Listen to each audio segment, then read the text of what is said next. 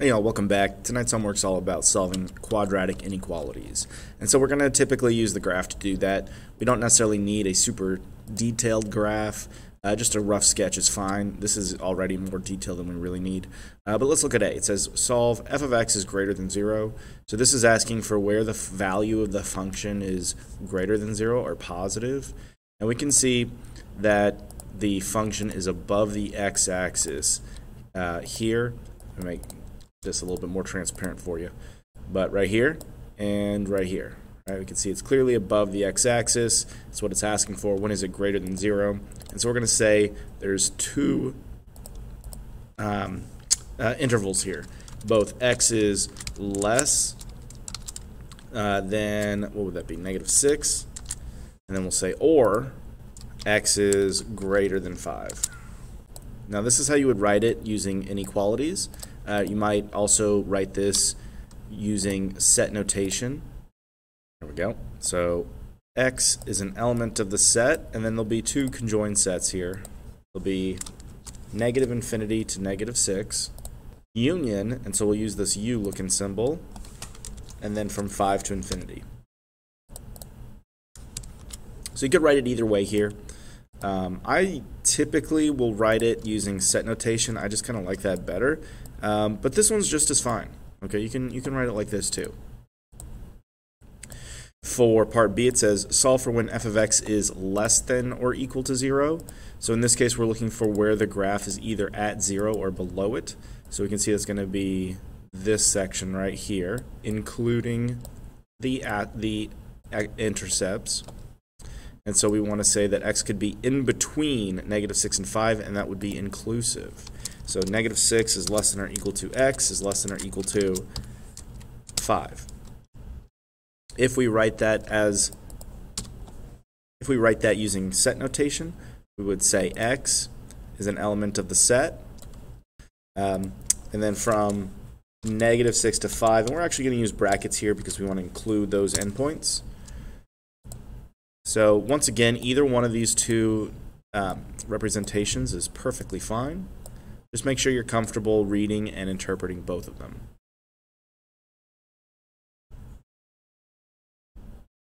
Number 2. Part A says when is f of x greater than or equal to 0? So that's going to be where the graph is above or on the x-axis. You can see that's going to be this section right up here. All of this part of the parabola is above the x-axis. We want to include the zeros as well. So the way we're going to write our solution set is going to be x is in between and including -6 and 5/2. And I'm pulling those straight from the x-intercepts. You could also write this using set notation, just like the other ones that we did before. X is an element of the set, and we would use brackets because we do want to include the endpoints. So we'd say -6, 5/2. Again, these are just two different ways of writing the same thing. You don't necessarily need both of them. Just pick the one you like better. Part B says when is f of x less than 0? We can see that on the graph as well. That's going to be below the x-axis, so down here and down here. So we have two sets of values, one where x is less than -6 and one where x is greater than 5/2. So I'll go ahead and write that. X is going to be either less than -6 or x is greater than 5/2. It's really just the other part of the number line that's not included in part A. So this is how you would write the compound inequality when you have two of them like that. And here's how you'd write it as a set. X is an element of the set. Wish I had a symbol for that so we wouldn't have to freehand it. But we'll do what we can here. X is an element of the set. And then we'll say from -infinity to -6, union 5/2 to infinity, and beyond. Is there anything beyond infinity? Good question. All right, let's go down to number 3. Now we actually have to do the solving, okay? So we're going to approach it basically the same way that we did these two problems, the only difference being they do not give us the graph. So when we want to do the graph, we don't need it to be this detailed where, everything's drawn to scale and all that. If you look closely, really the only things that are important here are the x-intercepts and knowing which direction the parabola is opening. Is it opening up or down? So just as a little reminder, if it's opening up like this happens whenever the a value is positive. So the leading coefficient is greater than 0. So this is where leading coefficient is positive. Now, if it opens down, that's when the a value or the leading coefficient is negative.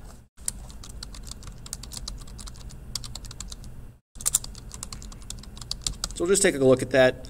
Those are really the only two pieces of information you need to be able to answer this, because we're just going to construct a quick rough sketch of the parabola, and then we should be able to answer our questions after that.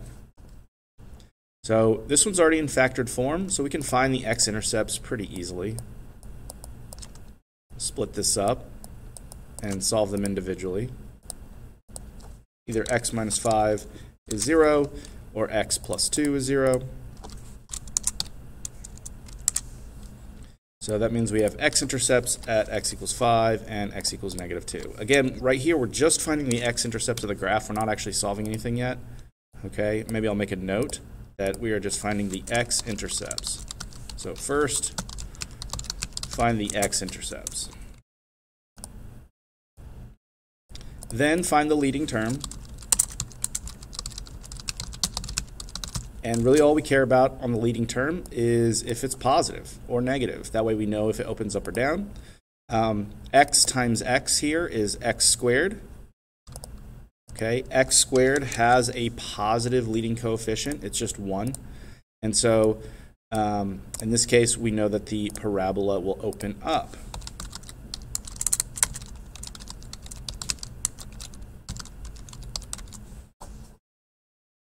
Now, quite frequently, if it's set up like this, and you can do this algebra in your head, you don't really need to write out all these notes. I'm just trying to explain how I'm going to come up with this sketch. Okay, so we've got our x-intercepts at negative 2 and 5. It's opening up, so that means our parabola is going to do something like this. Okay. Now, here we want to know where is it greater than or equal to 0. So we can find where it's greater than or equal to 0 above the x-axis, which we have here. That's going to be this section right here, and including the 0, so we'll make sure to include that, and this piece here. This is going to be one of those compound inequalities like we had over here in 2b.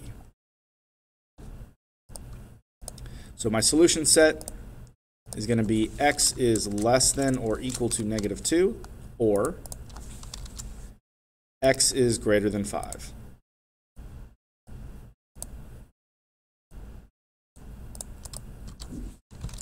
Greater than or equal to 5.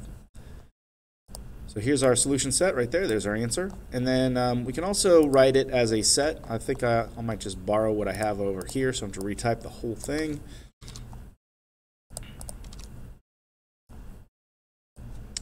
And this should go from negative infinity to negative 2. Here we're actually going to use brackets because it is saying that we want to include the 0.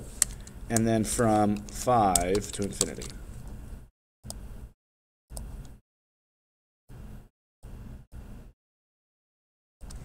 All right, and there's your answer to number 3. Number 4 will be solved similarly. I'll try to move through it a little faster than I did this one, just so you can kind of see that you don't necessarily need to write all this stuff out. I just wanted to at least give you one problem where I'm really breaking down what everything is. So here, let's see if we can't just come up with the x-intercepts and the direction that the parabola opens just right away. So the x-intercepts, this is already in factored form, so setting those both equal to 0 and solving would yield x equals negative 3 and x equals negative 7. finally, the leading term here is going to be exactly the same as the last one. X times x is x squared.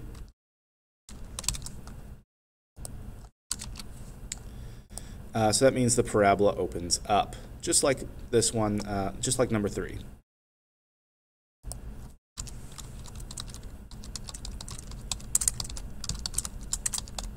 All right, so now we're going to create our little sketch, and we should be able to answer our question.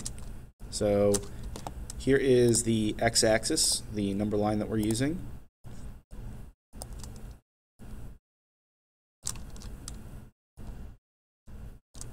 We've got x-intercepts at -3 and -7. Here's -7. Here's -3.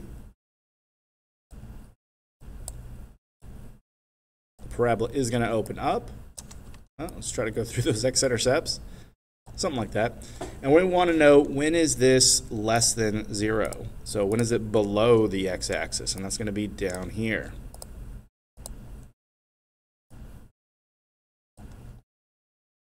All right, so now we can go ahead and write our solution set here.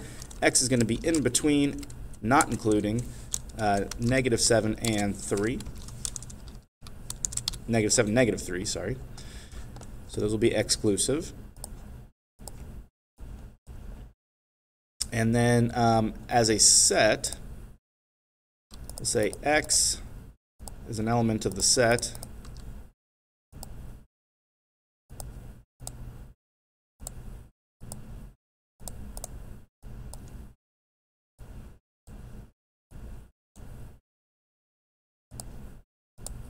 and then let's see here, -7 to -3.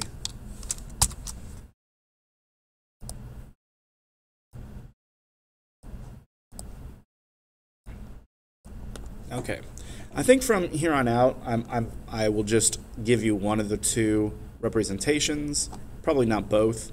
I just wanted to give you plenty of examples so you can kind of see how both of them work. But I think in the next few, I will just give probably just this kind, the set notation. All right, here we go. So now we're actually going to have to do some solving to figure out what those x-intercepts are. Okay, so over here, the factoring was already done for you, but starting with number 5, we're going to have to start factoring if we can. We're looking for two numbers that multiply to give me -35 and add up to -2, and so that would be -7 and 5. So we can factor this as x minus 7 times x plus 5. And now we can go ahead and start our, well, maybe we'll make a little note here what our x-intercepts are. So our x-intercepts will be at +7 and -5. And then our parabola, since x times x is x squared, that's going to have a positive leading coefficient, so the parabola opens up.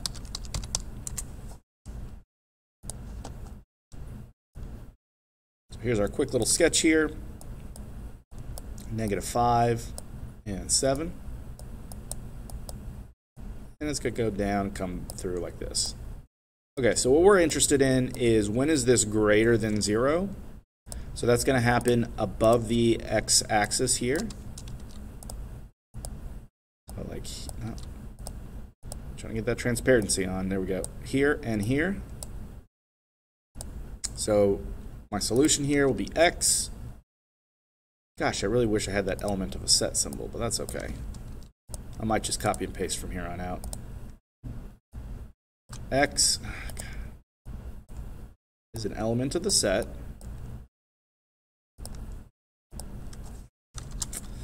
-infinity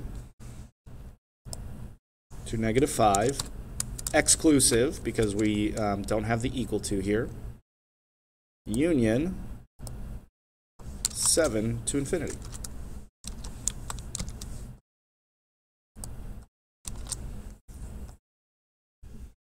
Now, if you like the inequality notation, you're more than welcome to keep using that. But I'm just going to stick with the set notation from here on out. Hopefully you've seen enough examples up here to where you know how to write it like that as well. Number 6, we need to factor this as well. Two numbers that multiply to give me -8 and add up to -6 would be -4. Oh, no. Wait a minute. Is this not factorable? -8 and -6. Well, we got 4 and 2, and we got 8 and 1. So yeah, this one's not factorable. So we're going to have to use the quadratic formula here. Okay, so to find the x-intercepts, we need to do -b. So it'd be -6, +6, plus or minus square root of b squared, so it'd be 36, minus 4ac, 4 times 1 times -8 would be 32, so plus 32, all over 2 times a, which would be 1, so just 2. All right, so 36 plus 32 is going to be 68, which, yeah, that is not that's not going to be a rational number. But that's okay. In fact, you can just leave it like these. These are going to be your x-intercepts. X-intercepts. Okay. We can see the leading coefficient here is 1, so it is going to open up. And let's go ahead and draw our number line.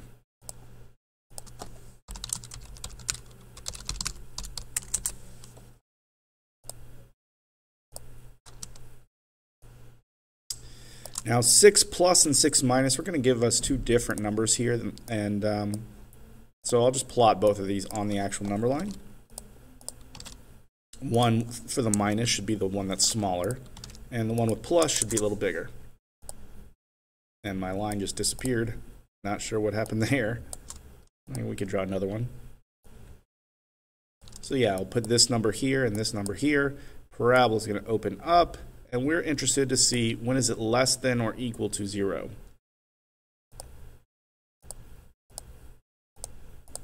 That's going to happen down here. And we do want to include the zeros, so we'll put brackets around those numbers. So yeah, we've got x is an element of the set.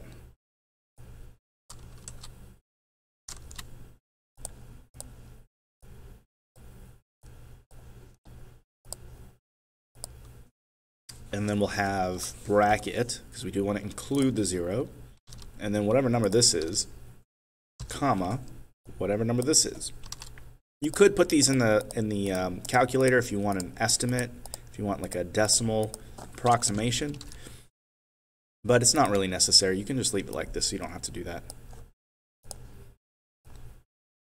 All right. These are just two numbers, though. It's basically just saying that solutions are going to be in between this number and this number. 64 is going to be, the square root of 64 is 8, so it's going to be a little bit more than 8. This would be like -1-ish, and this would be like, 8 plus 6, 14, would be around 7. So, it's around just kind of eyeballing it, -1 to 7-ish, okay, but you could just leave it in this exact form. Number 7. Now, this one does not have the 0 isolated. We haven't encountered this yet, but you do need to make sure to get that 0 on the right-hand side. So m squared plus 5m minus 14 is less than or equal to 0. So now we're looking for two numbers that multiply to give me -14 and add up to 5. And those will be 7 and -2. So this can be factored as m plus 7 times m minus 2. Now we can identify our x-intercepts and the direction the parabola should be opening, which is going to be up. X-intercepts are going to be at x equals -7 and x equals +2.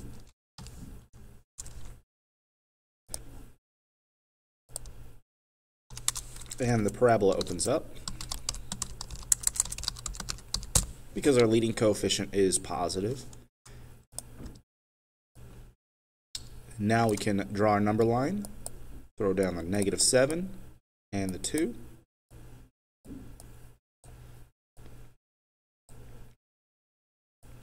Here's my parabola.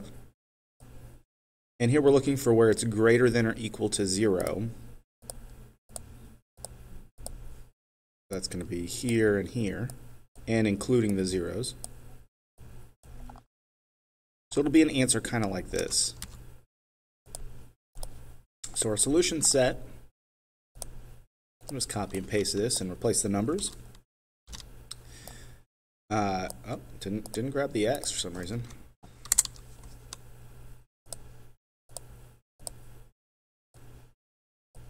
Is going to be from negative infinity.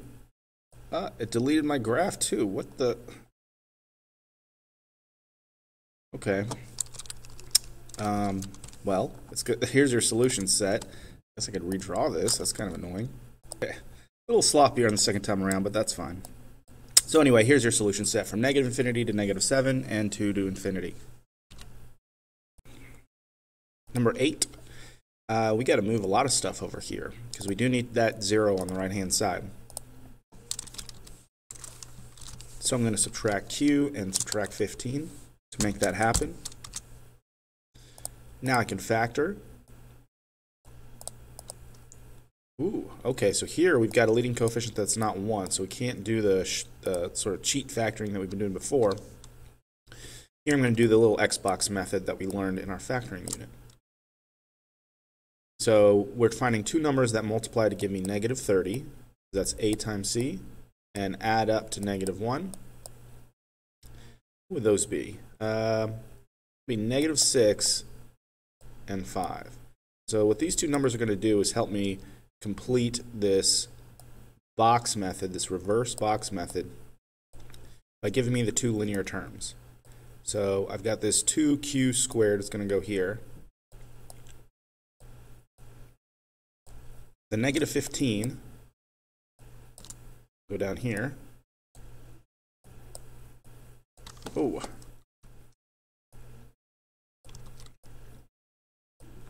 And then we've got negative 6x and 5x. Or I guess q.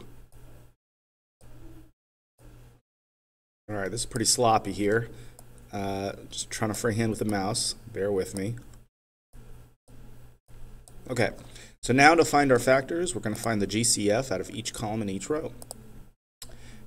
So for the columns, here we've got a GCF of 2q. And in the second column, my GCF is 5. So 2q plus 5 is going to be one of my factors. And the other one, let's see here. So my GCF of this row is going to be q. And the GCF of this row is going to be negative 3. So q minus 3.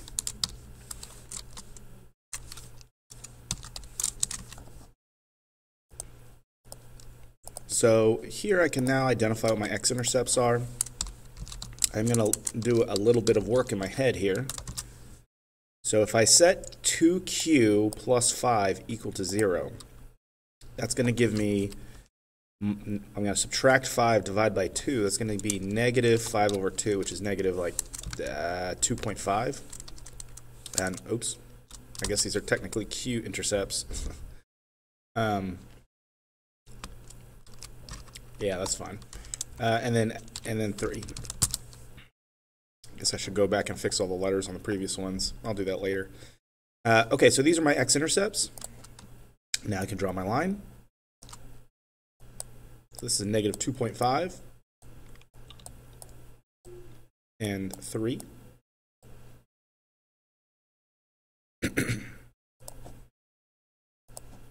My parabola is going to open up here because of the leading coefficient is positive. There's my sketch. And I'm looking for where the where's the function above or on the x-axis, because it's greater than or equal to 0.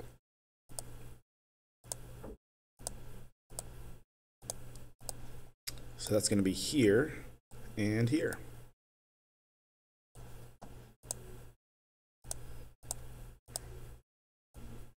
Yeah, I just realized some of these problems are not. Uh-oh, what just happened here?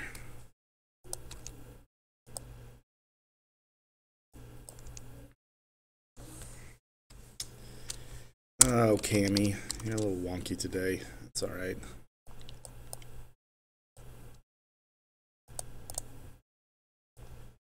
There we go. Okay, so first things first, this is actually really should be Q.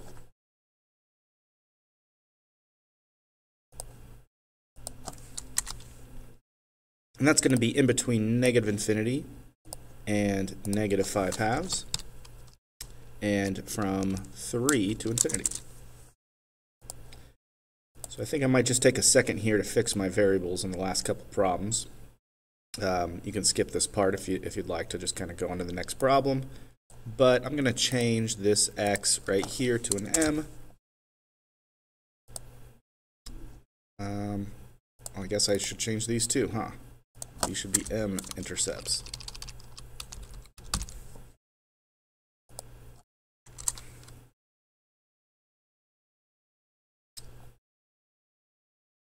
Here we've got n. But I think, so yeah, we need to change this to n. And this is x, so we're good there. Were there any other ones? I think the rest were x. Yeah. Okay, just got to be a little bit more careful on writing my answers there. So we got 7, we got 8. Let's go on to number 9. Looks like we got 2 problems left. So number 9, I think what I'll do here is move this x squared over the left-hand side. So x squared, or negative x squared, plus 3x plus 4, greater than or equal to 0. And factoring is always easier when your leading term's positive. So what I can do is just multiply everything by negative 1 here, just to make it go a little smoother. So x squared minus 3x minus 4. And recall that whenever you multiply anything by negative, any inequality, you do have to flip that inequality symbol, so this should be less than or equal to 0. We're going to have to do something similar to that to number 10 too, so just keep that in mind. All right, so let's go ahead and factor this. 2 numbers that multiply to give me negative 4 and add up to negative 3 would be negative 4 and 1. So x minus 4, x plus 1.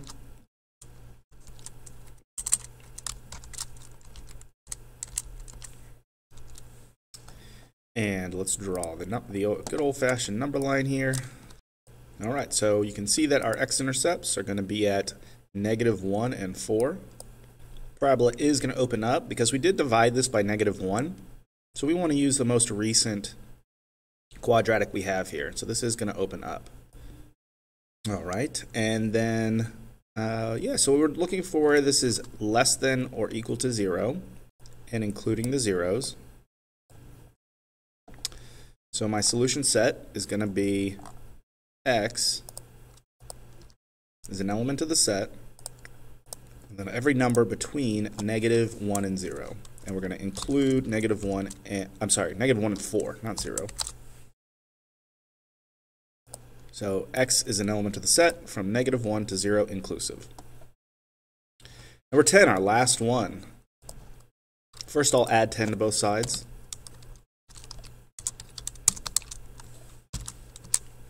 Then, to make this a little easier, I'm going to multiply everything by negative 1, so that leading coefficient becomes positive. Got to flip the inequality symbol like in number 9. To factor this, we need to find 2 numbers that multiply to give me negative 10, add up to negative 3. Uh-oh. Hold on. 10 and 1's not going to work. Oh, 5 and 2, yeah. So, negative 5 and positive 2.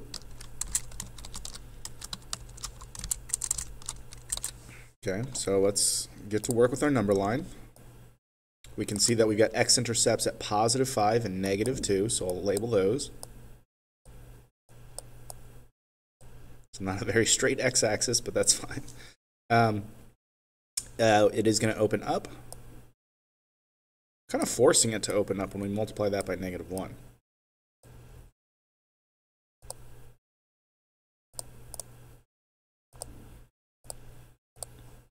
And then, so where is it greater than 0? We can see it's greater than 0, less than negative 2, and greater than 5.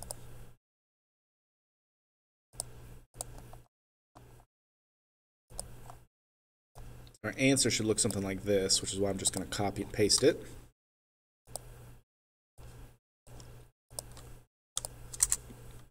So x is an element of the set from negative infinity to negative 2, exclusive, and from 5 to infinity. And that about wraps it up for tonight's homework.